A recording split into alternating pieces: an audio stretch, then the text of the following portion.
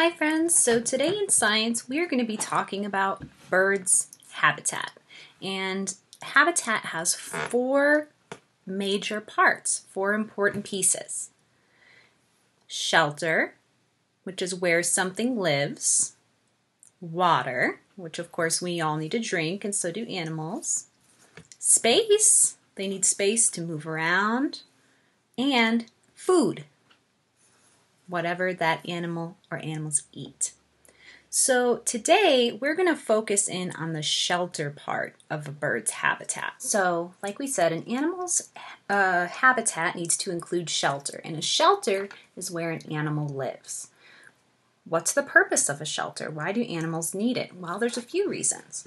First, they need somewhere where they can be safe from predators. There's lots of predators who would like to eat either the bird or the bird's eggs, so they have to find somewhere to hide and to protect themselves.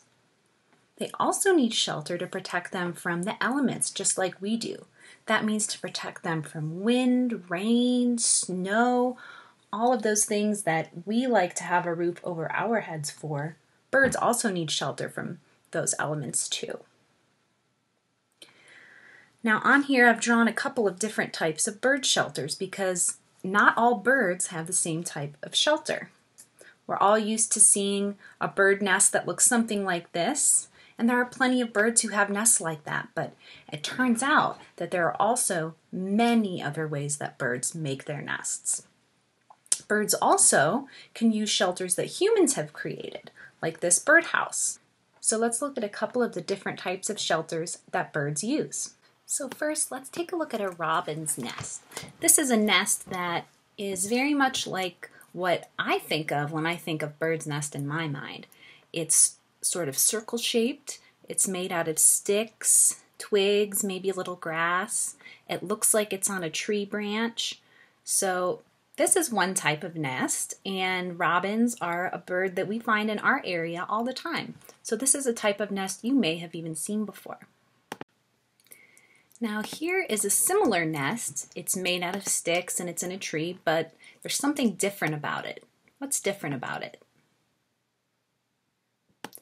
Well, for one, it's much bigger. Why would this nest be bigger? Of course, because the birds that live in it are bigger. These are red-tailed hawks, and if you watched my morning message video, you'll see that there are lots of red-tailed hawks living in our area and even on the Fernleaf campus. Now here's another bird you may have seen before by your home or by school. It's called a pileated woodpecker, and if you have never seen one, I can almost promise you that you've heard one because they are some loud birds. And here we can see a couple of baby pileated woodpeckers, and it looks like they're sticking their head out of a hole in a tree. So this bird is making its nest inside of a tree. Why do you think a bird would want to make a nest somewhere like that? Now let's look at a bird called the little grebe. It is sitting on its nest. What do you notice that's different about this nest? Yeah, that's right, it's on the water. A bird needs to make its nest within its habitat. And if that bird's habitat is a wetland, a lake, a pond, or a river, or even the ocean, then that animal might need to build its nest there too. So it looks like this grebe has found maybe some seaweed or some algae, some sticks, and it's built up its nest on the water. Some bird nests can even float on the water. Now let's look at some different types of nests from birds all over the world. This bee eater dug itself a nest out of the side of a cliff. This weaver bird wove itself a hanging nest out of grass. This tailor bird is doing a really great job of using the materials it has available. So it finds some fresh leaves and it actually sews the leaves together using spider silk to make itself a nest. Why would a bird want its nest to look like a leaf? Think about what we've studied this year. Why would an animal want to blend in to its habitat? Birds like this Gen 2 penguin might have to just work with what they've got. If you live in the Antarctic, you might not have plants, sticks, leaves, and grass to build a nest. So this bird makes its nest out of rocks. Check out the nest of this house sparrow. House sparrows are some of the most common birds that you'll see. And when I look at its nest, I see some natural materials like leaves and grass and twigs, but I also see some things that look like they might have come from humans. A bird is going to use whatever it has available in its habitat. So if you live close to humans, you might use some of their materials to make your nest. Can you tell where this bird built its nest? It's in a traffic light.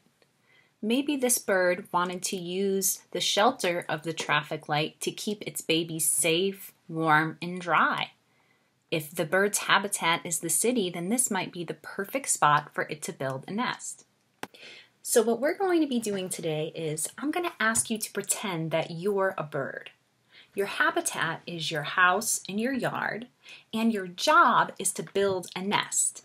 So you can use any materials that you can find. But remember, a bird isn't able to go to the store and buy materials. It has to find things in its environment. So I would like you to look outside in your environment or even inside in the recycling bin, and I want you to build a nest that you would use if you were a bird to keep yourself safe from predators and to keep your eggs dry.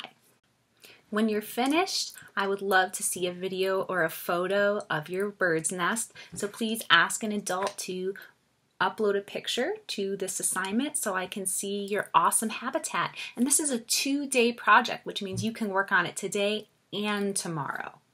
All right, birds, have fun. Bye.